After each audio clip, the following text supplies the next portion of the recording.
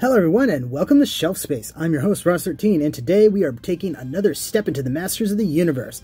This is the Master of the Universe Origins, Skeletor. This will actually be my first Skeletor figure, so that's kind of exciting. I never got one actually. I had a couple of bad guy figures but never any of the main ones, so this is pretty cool. But before we get into the figure itself, let's take a look at the packaging that it's still trapped inside. Like before, we'll hand do this. So we got new for 20, a reference to the new for 85, 86 or whatever. The retro style Masters of the Universe logo, which I think looks pretty darn cool. Skeletor, Evil Lord of Destruction. Modern posing retro play. And we got Skeletor himself inside. You can just barely make out the pack and cock behind him, plus some of his accessories. On the back, we have the nefarious Overlord Skeletor wants to control the power within Castle Grayskull. Includes comic. Yes, I just talked about that. Modernizing and celebrating the original 80s Master of the Universe action figures. Master of the Universe Origins gives the power to pose Eternia's greatest warriors as retro-style figures or in new action-packed battle positions. I think I've said this before. Fit Havoc's staff into hand. I would certainly hope you could. Twist into powerful battle positions. I said that earlier. Also, that's a really weird way to say, you know, posability, but whatevs. Heroic Warriors. And we got He-Man, the most powerful man in the universe. Teela, Heroic Warrior Goddess. Man-at-Arms, Heroic Master of Weapons. And then Evil Warriors, we have Skeletor, Evil Lord of Destruction, Evelyn, Evil Warrior Goddess, and Beastman, Savage Henchman. It's weird seeing them refer to Teela and Evelyn as goddesses. That's different, but I'm guessing that's maybe more reference to their original toy pack-in comic bios. But yeah, not much else to see on the packaging, so let's unleash this evil onto the land and see what it's all about. And here he is, all looking blue and evil. And he's pretty cool looking. Though it's very obvious that they share a lot of parts with He-Man. We'll do that comparison later. But yeah, he very much looks like a retro Skeletor figure, complete with, you know, the hood not going all the way down. And him looking very much like a buff bodybuilder. I do wish that maybe they had painted a little bit here, but again, they're trying to duplicate that retro style, so retro doesn't necessarily mean well painted. He's also got the sort of evil monster feet, which was fairly common on the evil figures. But yeah, nice chunky action figure. Let's go ahead and take a look at articulation. On the head, we got a ball joint that allows for pretty decent amount of movement. Can tilt his head quizzingly. Goodness, I'm not getting any light on this guy. Maybe that's appropriate, but it makes it hard for you to see. But he can look up, he can look down, he can look side to side. And he's got some pretty nice paint apps on here. Basically green with like sort of a yellowish green on top of that and these just piercing red eyes. Very cool looking. The shoulders are the same as we saw in He-Man, so you've got sort of a disc hinge that connects into the body at kind of a weird angle, to be honest, but it allows for full rotation around and up that way. So you get kind of a natural range of movement, even if you have to work at it a little bit. Elbows are single jointed, but do allow for rotation. They feel a lot nicer than they do on He-Man. And then wrists are on that same sort of fancy style where you got a disc hinge there for side-to-side movement and a ball joint or post that allows for rotation within the wrist. No ab crunch really, but you do have waist rotation. You can kick up a little bit, not much. Single jointed knee. That also has the ability to rotate around. Oh, that's right, and you can do splits a little bit with Skeletor. Not that he is known to do that. got a boot cut, which is a lot more severe looking than on He-Man's, if I remember correctly. And then you have ankles that can go back and forth and a little bit to side. So pretty decent articulation. But I mean, that's the whole reason for this thing to exist, is it's supposed to be a retro style action figure, but with modern engineering to allow for modern posing. Let's see. It's going to stay up.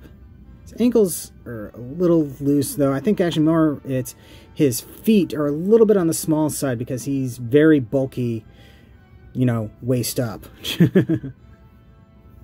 Accessory-wise, he comes with 2 things.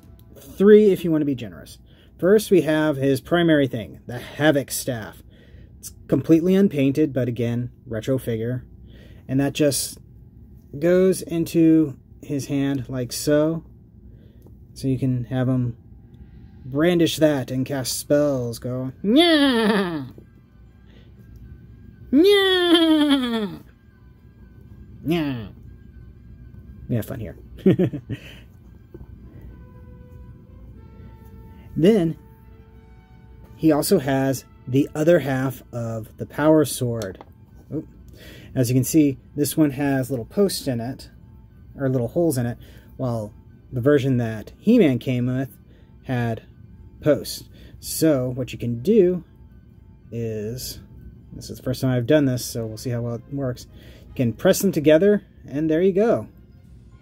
They separate a little bit at the tip, but that's okay. And so now you have the full sword, and you can unlock the drawbridge to Castle Grayskull and receive its power. So if you wanted to, you can go and put this in his hand like so. Whoosh, whoosh, whoosh, whoosh.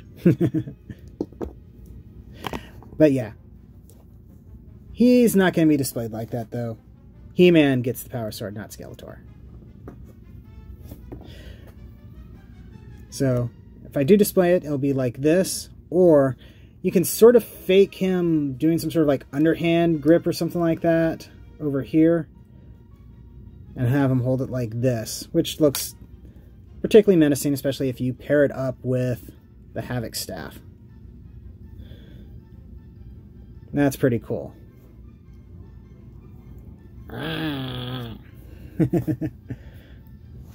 The final thing he comes with is the same pack-in comic as He-Man did.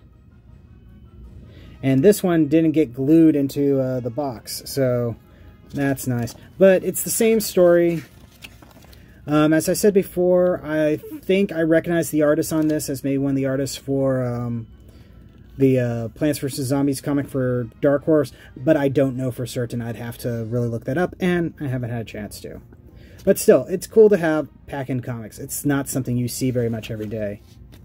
Particularly since a lot of companies really prefer to have like trilingual or more packaging, and Mattel isn't doing that, so which means they can do this. That probably means that in Canada they can't sell this, because it would have to be in French too. Either that or they made a version that's both English and French, but that would look really weird, I bet. Comparisons! Bring him up here. Here he is next to his enemy, He-Man. We'll put the Power Sword in his back. So yeah, they stand about the same size, and that's should be the case because they share almost all the parts. I think the forearms and hands are different. The lower legs are different. Heads are obviously different, but everything else is pretty much the same. So, and that's true for the original He-Man line, and that was how they were able to crank out so many different figures without like charging an arm and a leg, because they basically were able to reuse the same tooling over and over again. As some would say, this eventually led to their downfall for the original line, because there was a sudden glut of characters and nobody was buying them. That and a live-action movie that completely flopped, even though it's really fun to look at, didn't help matters either. But let's see, here he is also next to an HG 1/144 scale Gundam, a Modern Deluxe, this is Siege Ironhide, and again, a Zoid. I wanted I could make him ride this thing.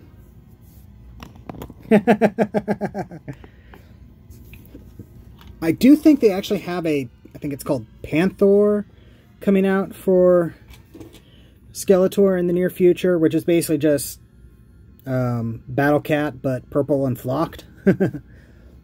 Don't know if I'm getting that, though. I know I have a Battle Cat on the way at some point, but that was mainly because I had a Battle Cat back in the day, and I really wanted to kind of recapture that feeling. But yeah, overall, it's not a bad little figure. You just gotta realize that they are trying to recreate a traditional retro style figure, so things like modern style paint apps and like better accessory count and stuff. That's something that you need to think about. It's not going to be like a modern figure. But this hits all the nostalgia buttons for me, and I don't think I'm going to go super wild on this series. I may pick up Man-at-Arms at some point. I may pick up Orko, because that was another one I had. I got Battle Cat on the way. And really, that's all who I really feel like I want to grab based on who they've shown off so far. But now I think I'm just starting to ramble, so let's go ahead, cut this off, and this has been a review. Thank you very much for watching. Don't forget to like, comment, subscribe, all that fun YouTube stuff. Check the description below for links to my storefront where you can get official shelf space t-shirts and more. And yeah, thank you again, and I'll see you the next time you invade my shelf space.